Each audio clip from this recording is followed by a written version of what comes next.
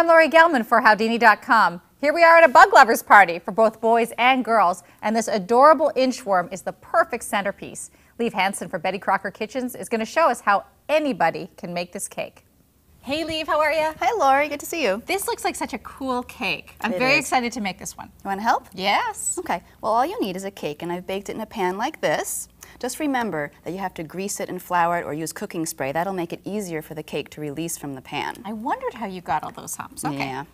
So first thing I'm going to do is going to cut it. I'm going to slice off a piece about this size. Let me help you there. Thank you.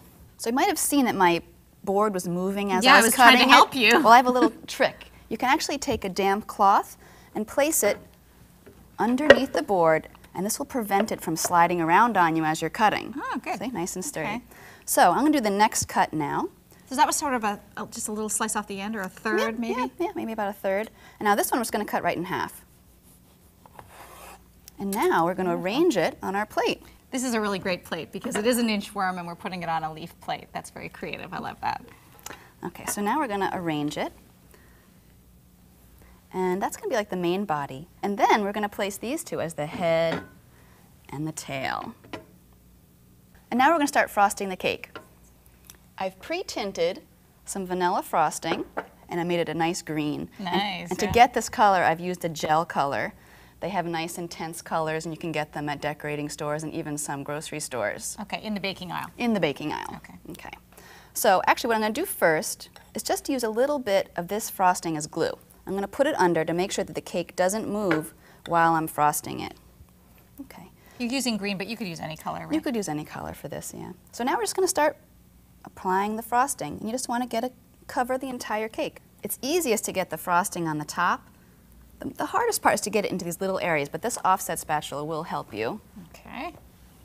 Right now we're just trying to get a nice thick layer of frosting on 1/4 inch to even up to 1/2 inch. When we start to put the texture in, that's when we'll go back and remove some of the excess frosting. Good. So now I'm going to add a little texture using my offset spatula. It'll kind of imitate the texture of the pan that we used. Right. So I'm going to go back and forth. This will remove some of the excess frosting. You can just scrape it off into the bowl as you go. Right now I'm just pulling up from one side, and then I'll rotate it and do the other side and pull up towards the top.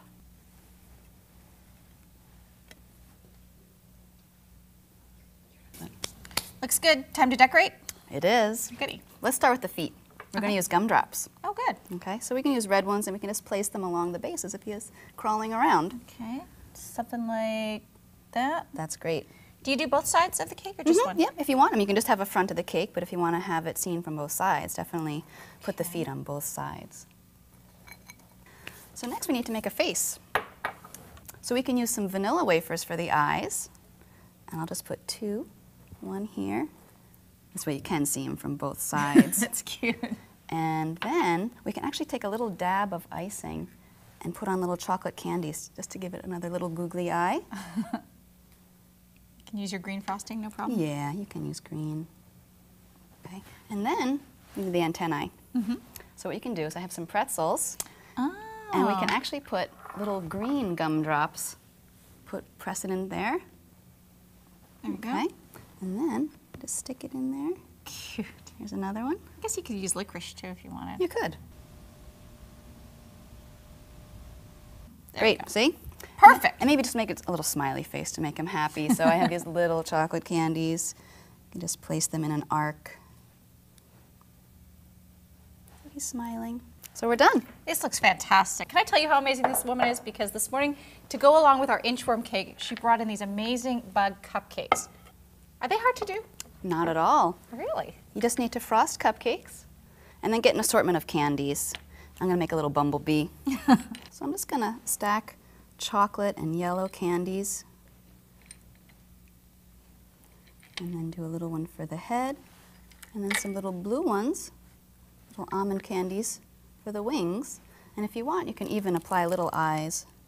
Wow, now you're really getting complicated, isn't it? No, you just want them like that. See? That's fantastic. That is easy, right? You can really get creative with these, can't you? Yeah, you can find all sorts of candies in different colors. Just have fun with it. Very cool. Thanks, Lee. Thank you. And for your bug party decorations, truly, let your imagination run wild. I'm Lori Gelman for Howdini.com.